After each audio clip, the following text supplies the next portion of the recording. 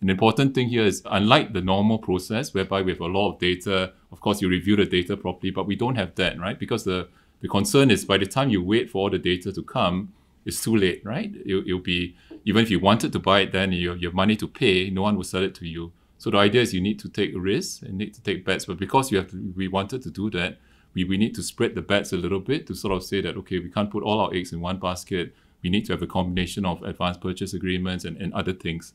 So to make sure that hopefully if one or more of them fail, at the end of the day, we have something. I think that was the motivating factor. At the end of the day, I think, and here the civil service was certainly very clear about that. The goal was very clear, that let's do what we can to ensure that Singaporeans can get access to the vaccines as early as we possibly can.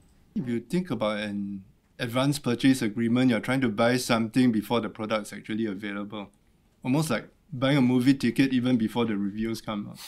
So in a sense, I think it is actually based on quite a number of considerations. The science, the clinical data, extremely important. But subsequently, we have to look at how soon can we actually get it to Singapore. If we want to buy, is it available? Because it could actually be bought up by bigger jurisdictions. I mean, if you can tell, for example, from the global media, the US, EU, many of the large economies have bought huge chunks. So essentially, to sort of even put ourselves in the early order book, you need to make decisions as early as possible.